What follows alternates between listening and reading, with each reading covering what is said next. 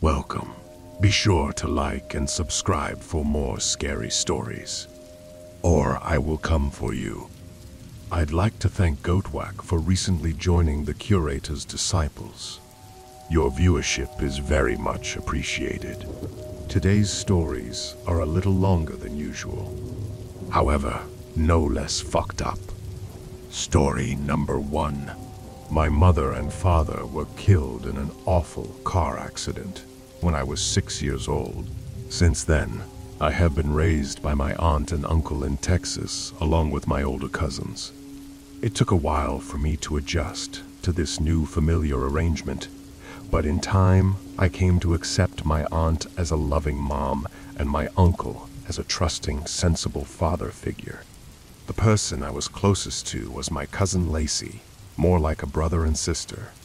Living in Texas, we often went hunting and fishing. My uncle taught us to be expert marksmen, especially in hog hunting, which comes in handy in the southern United States, where wild pigs are considered a pest. By the time I was 13, I had become a terrific shooter. My uncle sometimes joked that I would become a police sniper. Over time, my cousin and I both developed an interest in computers. This was in the late 90s and early 2000s, when the internet was a much newer phenomenon. The idea of an information superhighway was very fascinating to both of us. Lacey, 2 years older than me, graduated sooner and was accepted into the University of Texas with a scholarship in computer sciences. As for me, my initial enthusiasm for computers waned into casual interest, and I chose to focus more on sports journalism.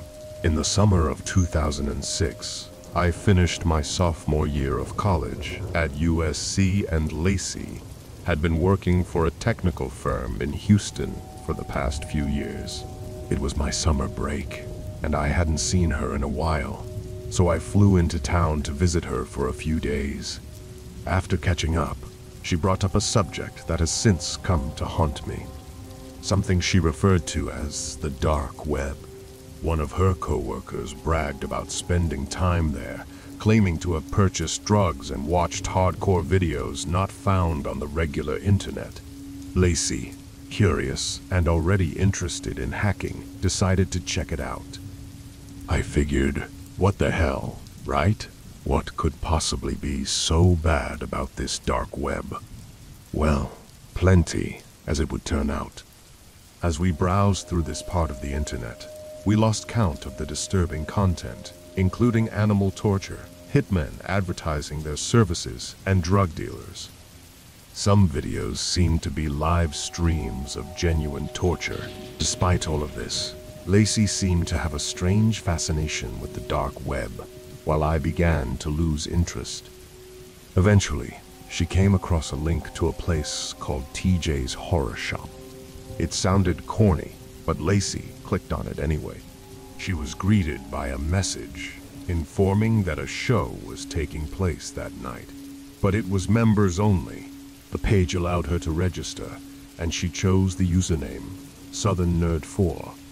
After her registration was accepted, a digital clock began counting down to the beginning of the live stream.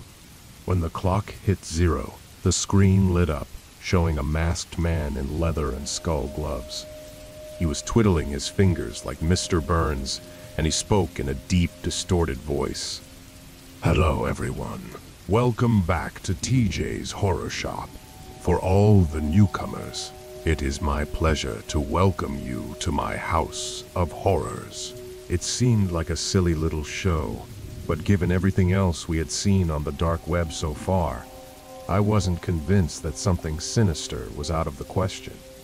Tonight's first victim, 2 other men, also wearing masks and dressed in leather, dragged in another person into view like he was some sort of hostage. He had a bag covering his head.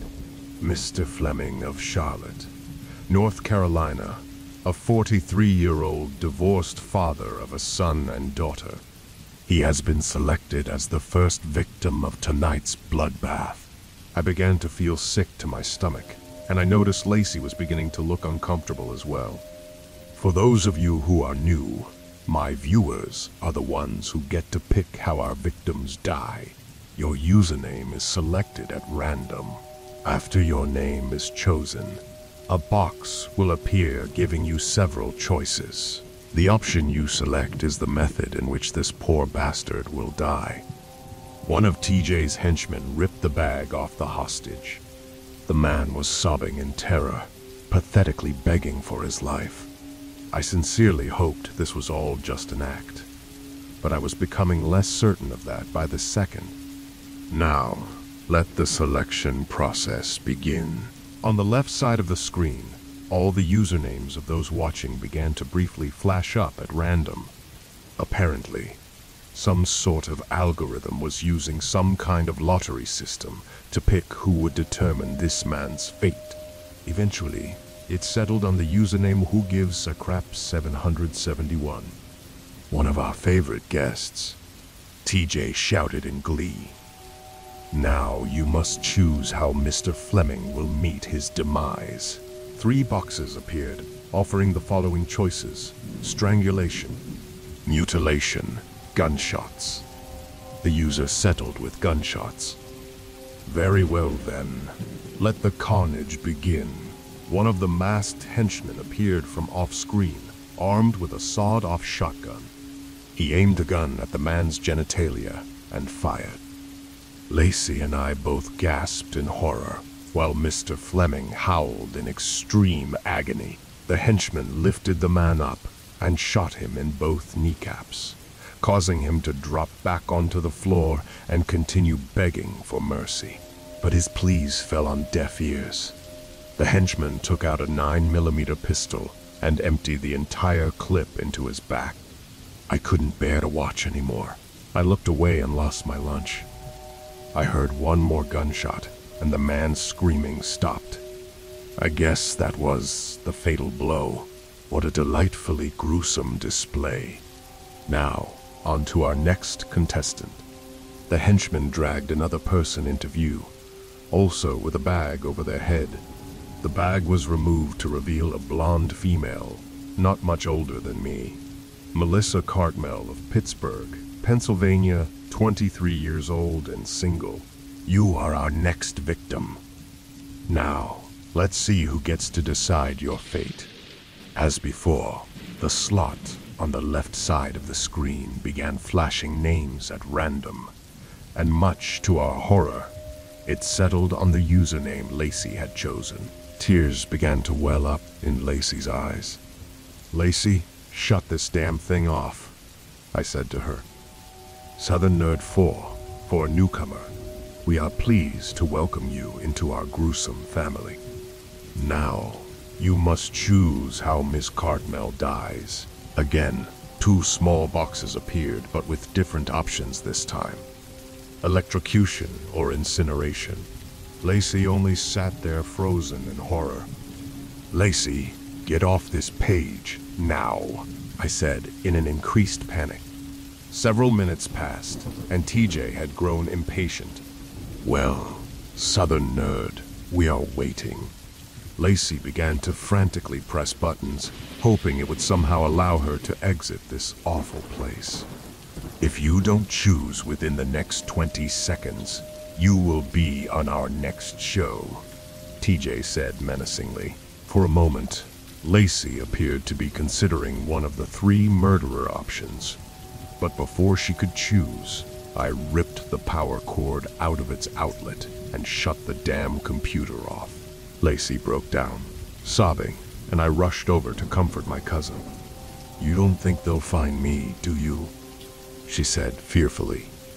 "I don't know."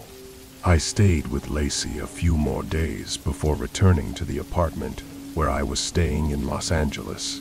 I wanted classes to resume so I could get on with my degree in sports journalism, but it was the middle of July.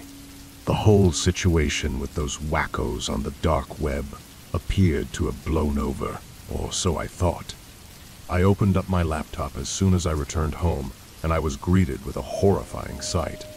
My generic desktop background had been replaced with an image of a masked man, the same type of mask I saw TJ and his henchmen wearing in that terrible live stream. Suddenly, a video box appeared, and a video message began playing. "Hello there, Jason. It's me, TJ." Shivers went down my spine at the mention of my name. Where the hell did he get it from? And how the hell did he manage to hack into my laptop? "I believe we have a hostage here that might be of interest to you." The camera angle changed. Oh no, it can't be. Lacey, she was bound and gagged, sobbing in the corner of the room where TJ was filming. There were cuts and bruises on her face. "Remember when I told your cousin here that she would be a part of our next show? I'm a man of my word, Jason." She had a choice to make, and she refused to answer the call. "Now, she will pay the ultimate price," he said, bending down and petting her hair in a very creepy manner, causing her to cringe. Or will she? I sat there motionless, waiting for what he would say next. I decided to make things a little more interesting for our next show. "Your cousin will have a chance to survive if and only if you eliminate this man." A photograph of a middle-aged man appeared on my screen. Raymond Marshall, 53 years old, of Los Angeles, California. No particular reason why I chose this random person, except for the fact that he happens to live near you. Now, you have a simple choice. You will murder one person to potentially save another. Another box appeared on my screen showing the options of yes and no. I sat there in dead silence, trying to process everything. Should I become a murderer to save my cousin? I sat there, staring at the box, asking if I would accept taking on the task of killing this man who I've never even met. 20 seconds, Jason. Tick-tock, tick-tock, I heard TJ taunting. Not much time to consider things a very awful predicament to be in. TJ began audibly counting down. 10, 9, 8, 7. At 7, I finally clicked on yes and regretted it almost instantly. "So, you've agreed to play along. Very well then. I will give you until Friday at 6 p.m. Pacific Standard Time, which is when our next show will be. Be warned, one of my associates is currently in Los Angeles, and he's watching your every move. You know, just in case you try to chicken out. Oh, and we're also monitoring your communications, so don't even think about calling the police. Don't even think about attempting to warn your target either." I knew right then and there I was trapped. I was going to be a murderer or not, all for the chance of saving Lacey. If you haven't eliminated your target by then, my henchmen will eliminate you. There is no backing out of this. Shouldn't be a problem. Your cousin tells me you're an excellent shooter until Friday at 6 p.m.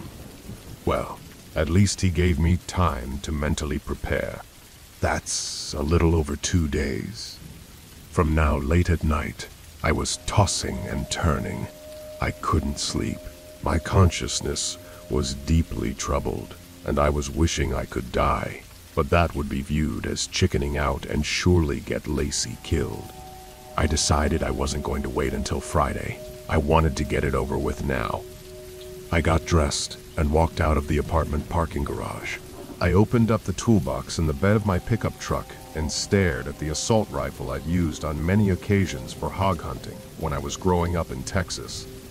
I had brought it with me to California when I drove out here to attend college, but I hadn't had the time to go hunting since moving out here. I pulled it out from the toolbox and tossed it into the back seat of the cab. "Put this on," I heard a voice say, startled. I turned around and saw a tall man in a hooded sweatshirt wearing a mask. "Let me guess, you're the psychopath's puppet," I said sarcastically. "Put this on," he repeated in a more aggressive tone. He was holding a headset in his outstretched hand. I took it from him. This headset has a small camera planted inside it. It will provide a visual confirmation that you have carried out your task. Attempt to tamper with it, and I will kill you. They really had their bases covered. Such a lovely crowd you hang out with, I said to him as I climbed into my truck. I saw him turn around and walk away. I couldn't see him or his vehicle anywhere in sight. With that, I started the ignition and began driving to the address that TJ had provided me for this person. All the while, I saw a dark SUV with tinted windows following me the whole way. I tried to make out a license plate number, but the dim light made it very difficult. I eventually arrived on the street where my intended target lived. His house was directly across from the street from a park. I decided it would be easier to hide from my target if I parked my vehicle over there. I saw the SUV that had been tailing me make a sharp U-turn and park itself on the other side of the street. They weren't kidding. He was watching my every move. I rolled down my window slightly, just far enough for the muzzle to be sticking out. Just then, I heard my iPhone buzzing and felt it vibrate in my pocket. I had it shut off, but it just suddenly reactivated itself without my prompting. I took the phone out of my pocket and realized what was up. TJ and his cronies were hacking into it. I was greeted by the familiar image of a masked man dressed in leather. Welcome back again, loyal subscribers. As usual, we have quite a show for you in store. Before we get to the main event, he went off screen for a few moments and then dragged a woman in front of the camera, hands tied, mouth covered in duct tape. It was Lacey. Will a man become a murderer for even the smallest chance of saving his cousin? To find out, let's go to Los Angeles. On my phone, the image of TJ was replaced with the live camera feed from the headset his henchman had given me. I knew this was my cue to look at the target's house across the street. I noticed the henchman got out of his parked SUV and walked up the man's driveway. Apparently, this man was a night owl. The lights in his house were all on, and I saw a kid's TV blaring. Maybe he lived alone. The masked man rang the doorbell and stepped off to the side of the house to hide. A man arrived at the door. It was him, my target. I heard him shout, "Hello, who's there?" I took a step outside. That was it, my moment of truth. I gathered every ounce of strength and fortitude I could muster and pulled the trigger. A direct hit, right between the eyes. Raymond Marshall was dead before he hit the ground. The henchman emerged from the side of the house and walked up to the corpse to visually verify that he was dead. After he had done so, he looked in my direction and gave me some kind of hand gesture, presumably a signal of verification. Well, there you have it. Our friend did indeed have it in him to carry out this murder, and since I'm in a generous mood, I will not kill his cousin. I heard TJ shouting over my phone. The henchman got back into his SUV and drove off, and in the night, I watched as he drove away. I breathed a sigh of relief, but that relief was short-lived. TJ backed away from the camera, and another one of his henchmen appeared on screen armed with a shotgun. After a slight hesitation, he shot Lacey dead. I was in utter shock and disbelief. I had done exactly what the psychopath had asked me to do, and Lacey was still murdered. I had just done something I found to be morally unconscionable in the hopes she would be spared, and as it turned out, it was all for nothing. I spent the next 2 days sobbing in despair. My cousin, who I had loved more like an older sister, was gone forever. I found out that my aunt and uncle had filed a missing persons report. They had tried to contact her several days ago, but couldn't get a hold of her. I feigned ignorance about what had happened because I just couldn't bring myself to tell them. I sat alone in my room back in my apartment, pondering what to do next. Those men had to be punished, but one doesn't maintain a murder show on the dark web without being masterful at covering their tracks. But even the most careful criminals slip up eventually. Then I remembered something. The headset I had worn that night, the one with the camera installed. Could it possibly still have footage on it? Perhaps not, but I decided it was worth a shot. I didn't really have any other options, but I remembered the basic hacking tricks Lacey had taught me. I put the headset next to my laptop and went to work. It was a pain in the neck, but I was finally able to hack into the headset's camera. I expected to see nothing but a blank screen, but much to my surprise, I discovered a memory file in the camera. I clicked the file, and yes, footage from the murder. They had slipped up and forgotten to delete the memory, but that was only the starting point. I needed something else to go on. The henchman had kept his mask on the whole time, making it damn near impossible to identify him. The video reached the point where the henchman drove off, and I noticed something. There was a short moment where the vehicle passed under a bright street lamp before disappearing into the darkness. I saw a license plate, but the image was a little blurry. I hacked in a little more to see if I could clear up the resolution. It worked, and I got a clearer look. It was a Nevada license plate. Yes, one step closer now. I typed that license plate number into the database. The vehicle was registered to a man named Zachary Parker in Reno, Nevada, about a 7-hour drive from Los Angeles. I was also able to acquire his address, and I knew I was now on the trail of my cousin's killers. You're going down, TJ. I'll make sure of that, even if it kills me.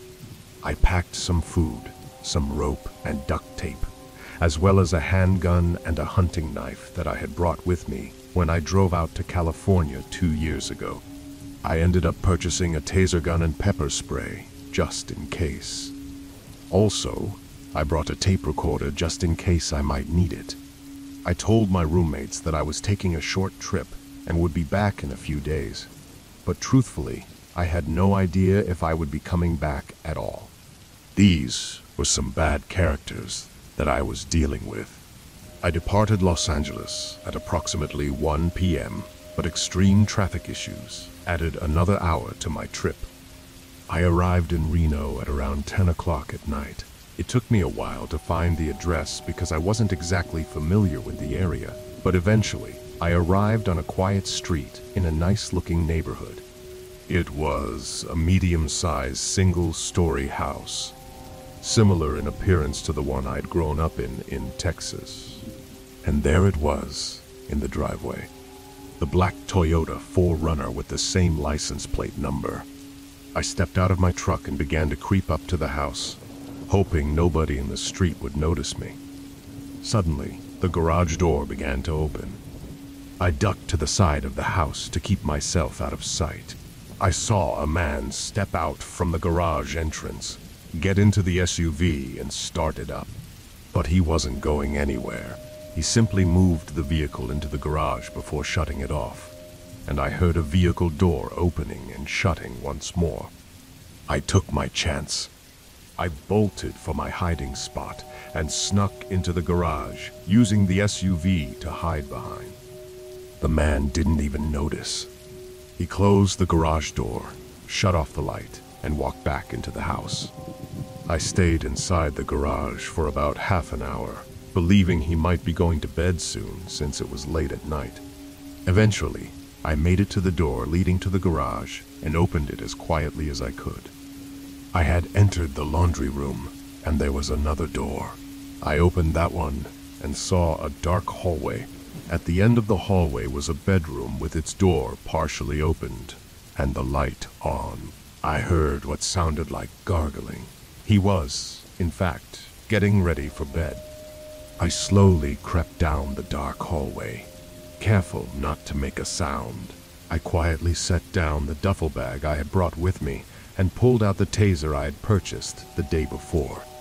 I heard the creaking noise of the man sitting down on the edge of his bed. That's when I made my move. I burst through the door and shot the man with the taser. I made sure he was electrocuted for a good, long time. I wanted him to suffer, and also to ensure he wouldn't be able to resist while I bound him to a chair in the corner of the bedroom. He was bigger than me, after all. Some time had passed, and he had regained his composure. He looked straight up at me and gasped in shock. "What the hell are you doing here? How in God's name did you find me?" "You got sloppy," I said dryly before smiling devilishly. "Bet you never thought I'd find you, huh?" He just glared at me contemptuously. "Start talking. Names and locations, dirtbag." "I ain't telling you anything," he said defiantly. "Fine.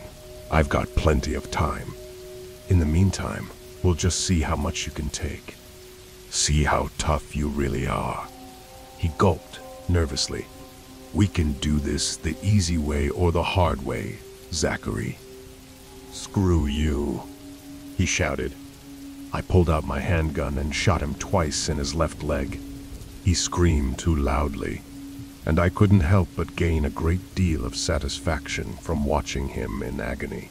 Not so tough when your victims fight back, are you?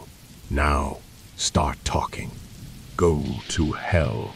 Perhaps I will, but I'm going to drag you down there with me. I then pulled out the can of pepper spray and blasted him squarely in the face, which led to more screaming. I made sure he got a large dosage. His eyes watered like a faucet, and mucus began dripping out of his nose. "Talk. You're getting nothing from me." "All right, then.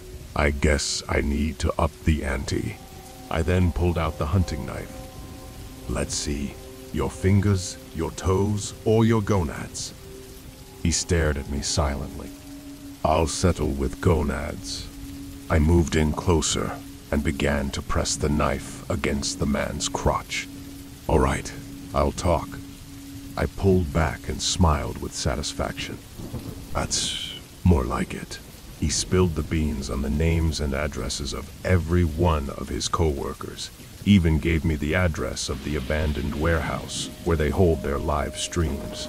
He said they were planning to have another show tomorrow night. As much as I hated this man, I didn't actually want to kill him. I would have preferred these men be kept alive to suffer in prison forever. But I couldn't take the chance that he might try to warn his buddies that I got on their trail. I pressed the handgun against his temple and was about to pull the trigger. Then I heard a whimper, but it wasn't coming from Zachary. It came from down the hallway. "What the hell is that?" I said, stepping back from Zachary. "It's nothing. There's nothing there." But I was already out of Zachary's bedroom. I heard the whimpering noise coming from another room in the hallway. I opened the door and was heartbroken at what I saw. In the corner of an empty bedroom lay two children, a boy and a girl, tied up and gagged. They couldn't have been any older than 8 or 9 years old.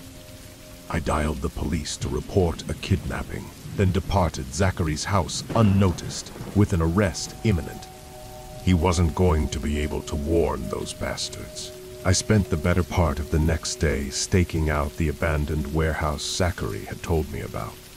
Perhaps I could have spent some of the day exploring Reno, but I couldn't keep my mind focused on anything except bringing those bastards down. Eventually, the sun started to go down, and I decided to make my move on the warehouse.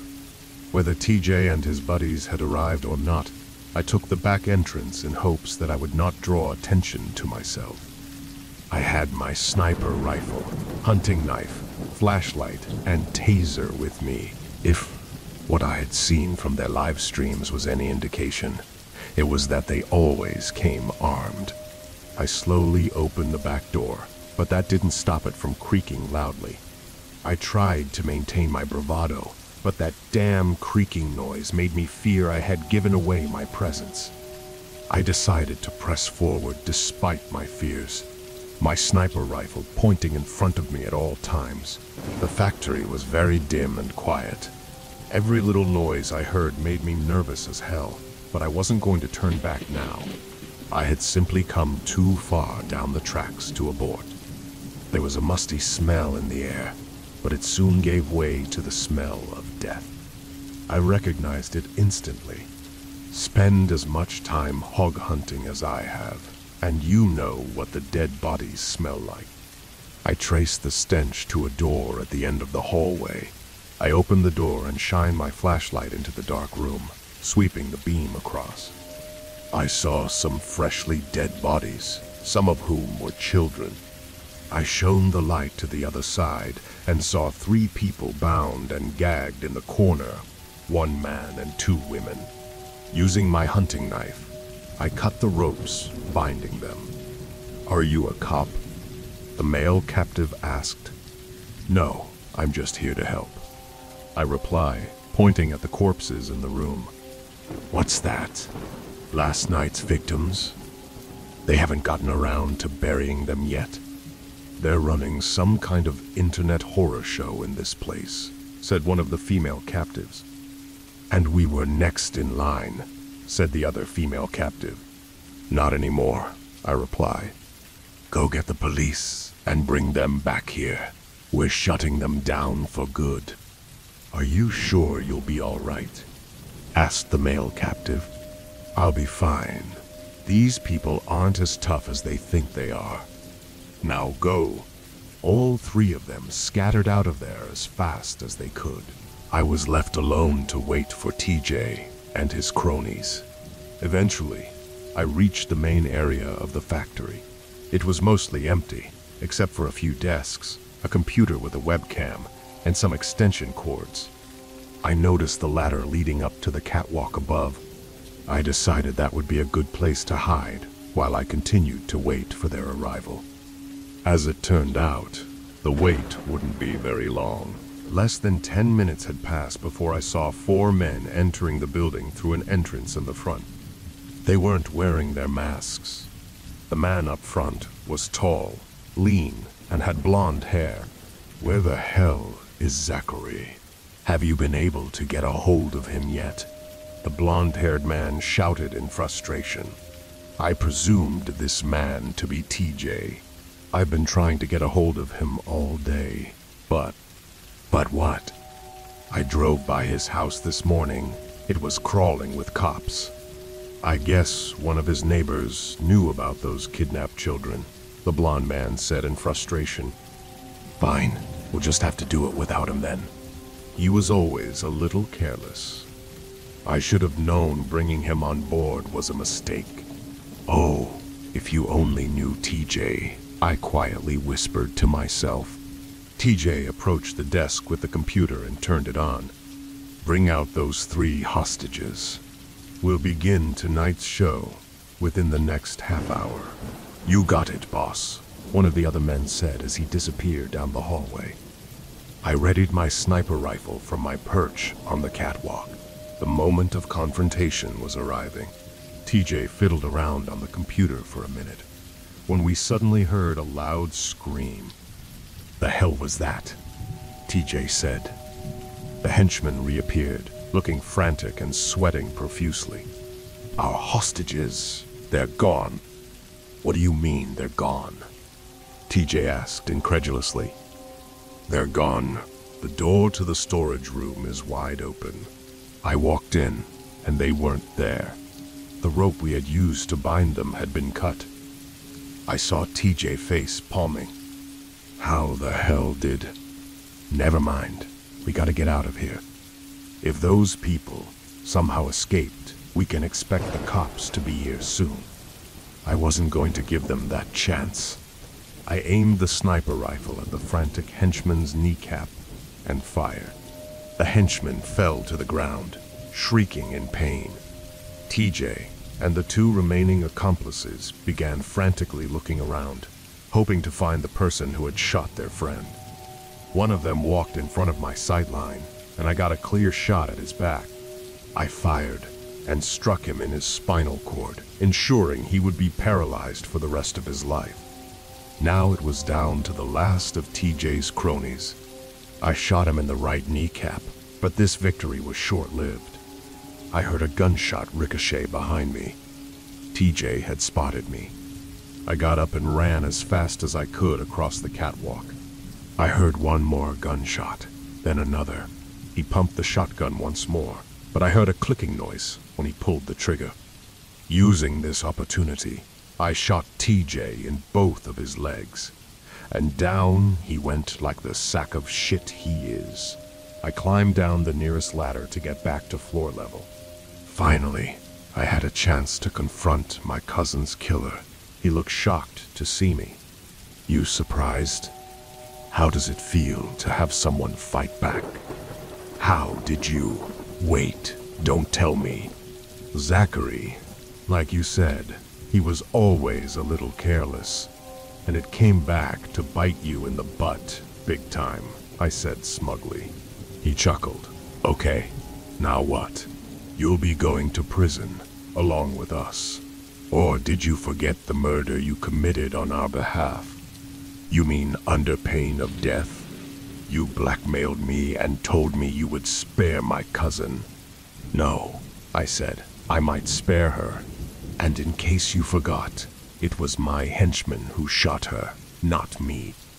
"Close enough. These men follow your orders like sheep.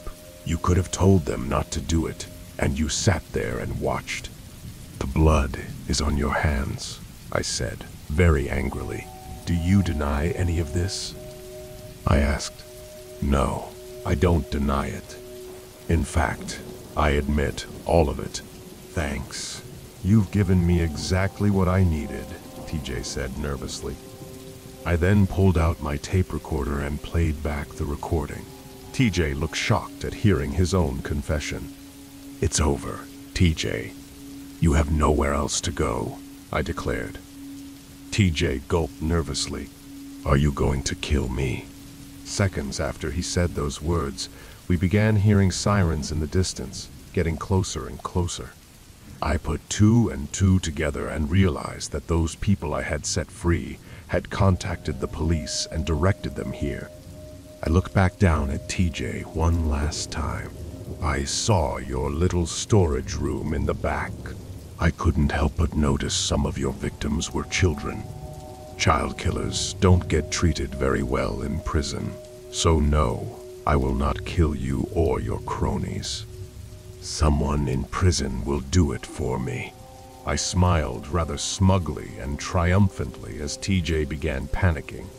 TJ and his followers all received life imprisonment without the possibility of parole. I myself ended up on trial for my vigilante actions, but after a hearing where I had helped rescue 2 kidnapped children and 3 other hostages, the jury was clearly on my side. They returned with a not guilty verdict. Additionally, the tape recording of TJ's confession played at the trial. This meant 2 things. Firstly, my aunt and uncle received closure on what happened to Lacey, and secondly, the district attorney in Los Angeles would not prosecute me for the murder of Raymond Marshall. Although I'm glad the story had somewhat of a happy ending, I realize that situations like this are an extreme exception. Take my advice. Stay away from the dark web. It's for your own good. Story number 2. If you could just give me a moment, I'll explain. I'll have to be fast, though. I don't know how close they are. Essentially, I ordered my own death on the dark web. I'm a drug user, I'll admit it. Weed is my usual go-to, but I buy that off my friend. If, however, I want to get something a little heavier like acid or coke, I'll just order it off the dark web. It's surprisingly simple. A few clicks, some Bitcoin transfers, and then, boom, I'll have acid in my P.O. box. But I'm also a curious guy. The dark web has always intrigued me. Up until a few days ago, I had only been on there to buy drugs off sites some of my friends gave to me. But late one night, I was sober and at home, which was a rare thing for me. So, Since I was bored, I decided to boot up my Tor browser and try to see what sort of screwed up crap I could find in the dark web. If you've ever been on the dark web, you'll know that you can't just search up red rooms or Hitman for hire and get results. No, you have to find links for these websites first. So, I hopped back onto Google again and tried to find some links to a messed up website. I know it's weird that I was actively searching for the worst, but as soon as I got on the dark web that night, I had a sense of morbid curiosity overcome me. Anyways, I spent a little while trying to find some links. Anything I found, though, was either too tame for me or links that didn't work. At this point, I was about ready to give up, and I wish I had. But in one final attempt, I clicked on Reddit, hopping into r/deepweb. I didn't think I would find anything, so I just scrolled through for about half an hour before sorting by new. Then I found it. One simple text post titled Slayer's Assassination and Life-Ruining Services. In the text box in the post was what seemed to be just a random assortment of numbers and letters. It took my entire brain a second to figure out what it was, but I realized pretty quickly it was a link, presumably to a Hitman website. So, I decided to paste the link into my dark web browser, and what do you know? It worked. But before I decided to go any further, I figured I should go back into the OP's profile to see if they had posted any other dark web links.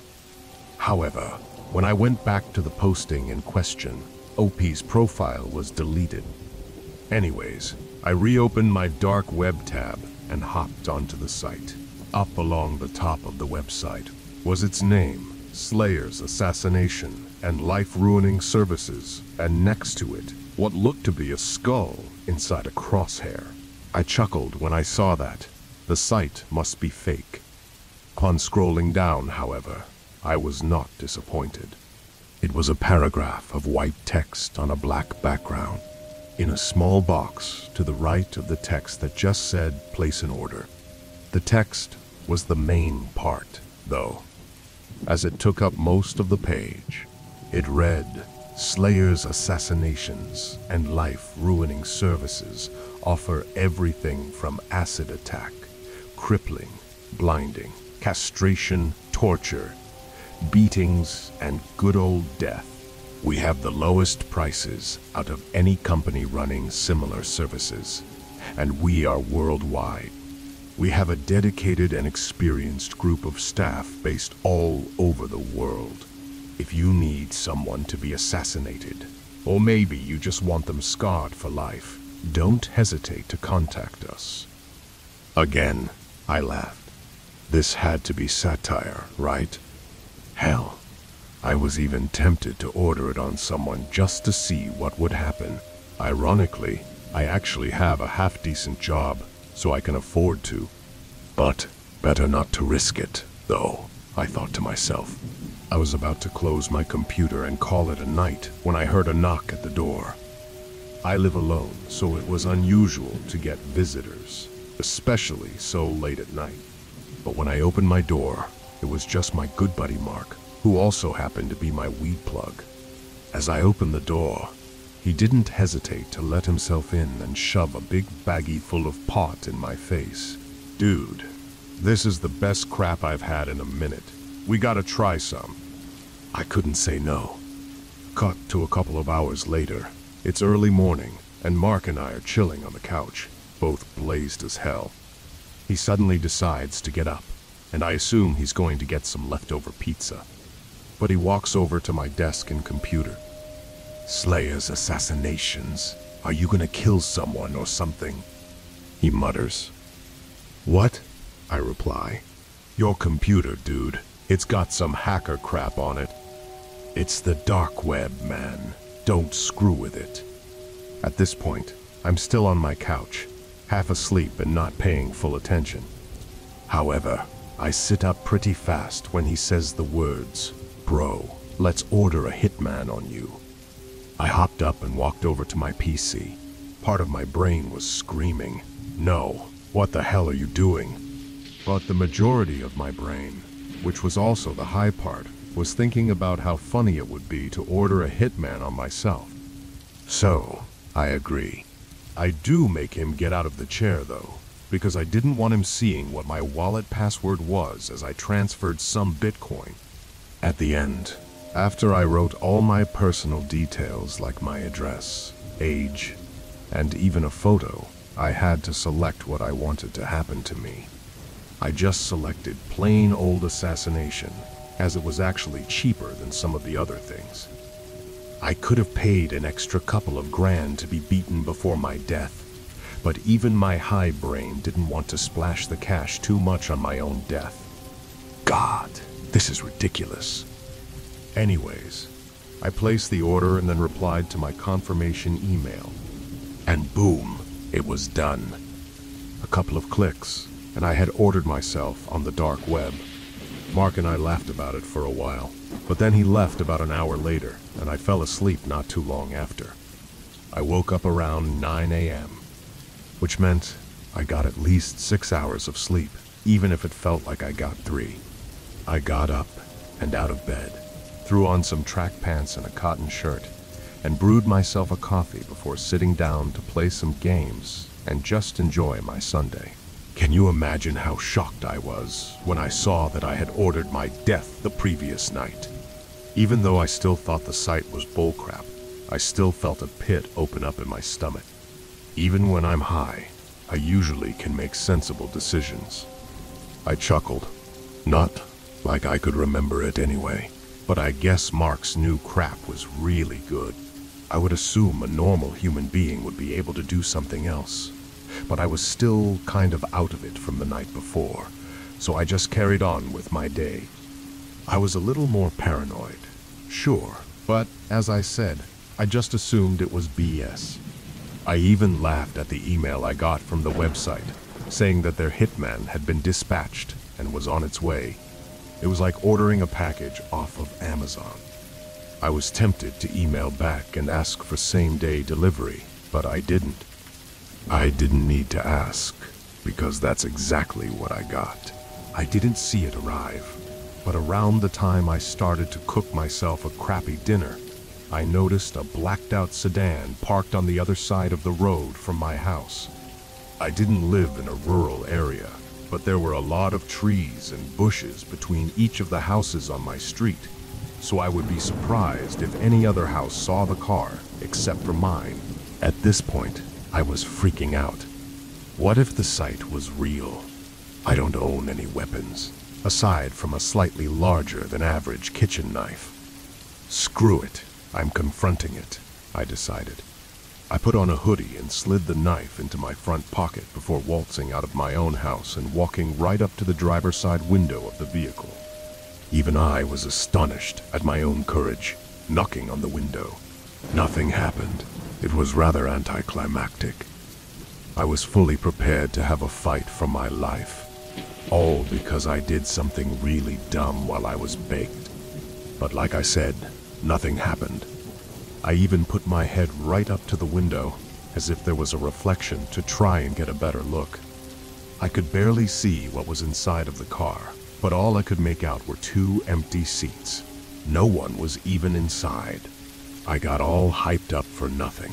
I decided to wait out by the car for a bit. But after half an hour or so, I was hungry, and I had to go back inside to take my dinner out of the oven. I swear, it was only a minute between me going inside to take my dinner out of the oven and looking back out of the window, and the car was gone. I didn't even hear it go. Guess I'm eating my dinner with all my curtains closed and doors locked, I muttered to myself. I had just started to calm down when the power shut off. It was sunny outside, and coupled with a car, I now knew that this was the real deal. I had signed my own death warrant. I ran into my upstairs bedroom and locked the door and then hid under the bed. I couldn't call the cops. What would I say? Oh yes. Hello, sir. Turns out while super high, I paid $5,000 for some anonymous hitman to kill me. So, I just stayed hidden under my bed, and now I've been here for an hour writing this. Think of this as my epitaph. I know I'm scared. Just a minute ago, I heard my back door slowly creaking open. This piece of writing may seem humorous to you, but in reality, as you read this, I'm under my bed praying to God that I lost all faith in years ago to spare me. But I know that won't happen. My bedroom door just opened, and I can see a big pair of black boots. This is the Curator. I hope you've enjoyed today's scary stories. Until next time.